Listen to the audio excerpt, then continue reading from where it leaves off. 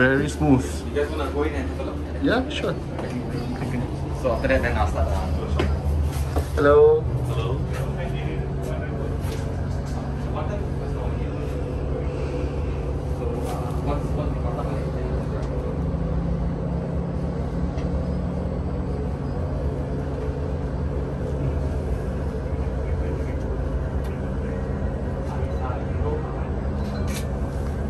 We are going about 11 kilometers an hour.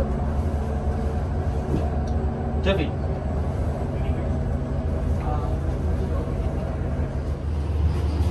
So, good morning everyone. Thank you for coming to join us on the ride on the ERT. So now we are heading back to Anjung. Then we'll take the roundabout and then come back here to bring us back to Anjung. Okay. So welcome to the ERT.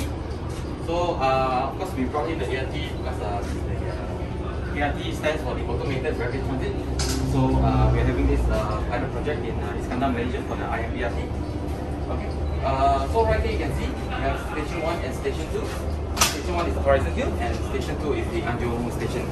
So at the Anjung station as well, we have the Operations Control Center where you can look overall the ART's operation, where the location is, the status of the ART, and etc. like the CCTVs and all. So yes, they can do it in the OCC center. Right, and then so our depot will be at the terminal bus Kota Iskandar. And along this line is 4.4 kilometers. It's a to and back line, but then we will have the virtual tracks ready, not painted yet, but it will be ready soon. So then we can show how the ART is capable of using the autonomous driving in Malaysia, even with the driver itself. This ART has a maximum capacity of 307 passengers. At any time you can bring in 307 passengers. And then so at full charge it can go up to 70 kilometers, and the highest speed is also 70 kilometers per hour.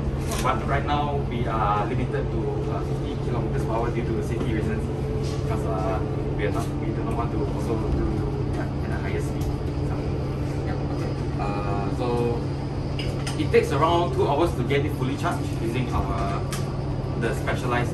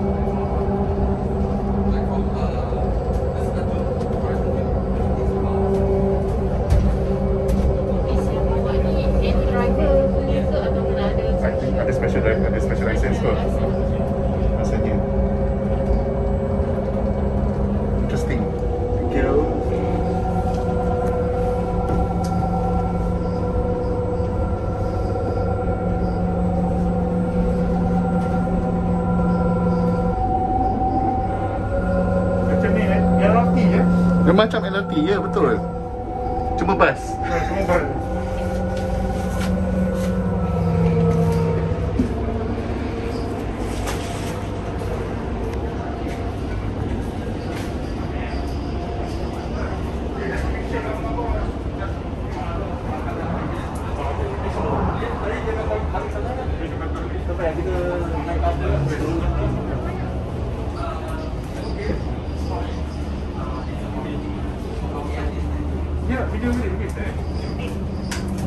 Maaf, terima kasih.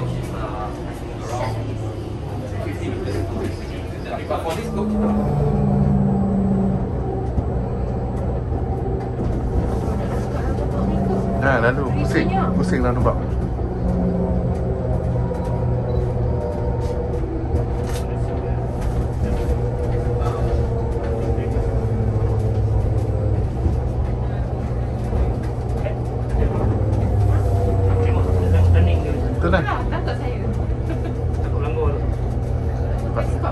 Kalau dia tak turn, dia banyak. Agak maskot. Oh ni maskot semua. Apa ni? Kucing ke apa? Dia ada nama kan?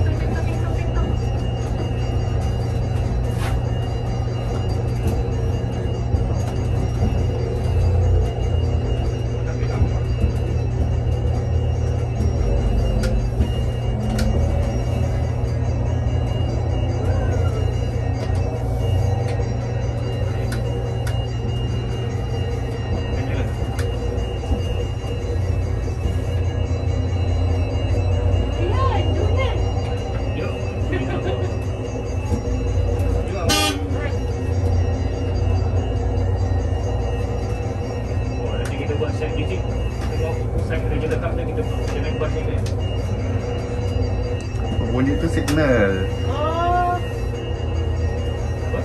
Bunyi ni signal. Bunyi ting ting ting ting tu signal.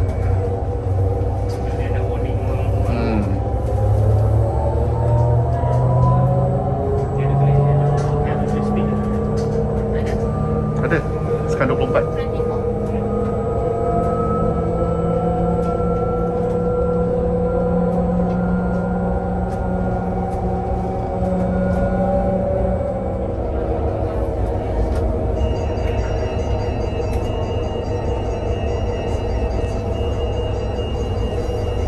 Goceng ni signal. Signal kanan kiri bunyi ni.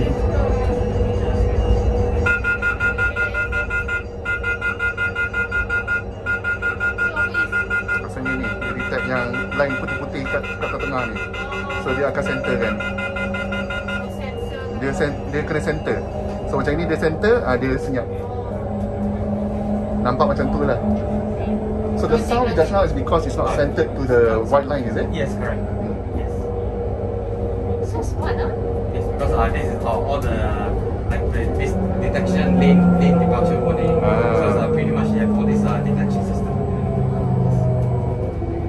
其实我们这里可以帮我们下车。就在这里下车是吧？对。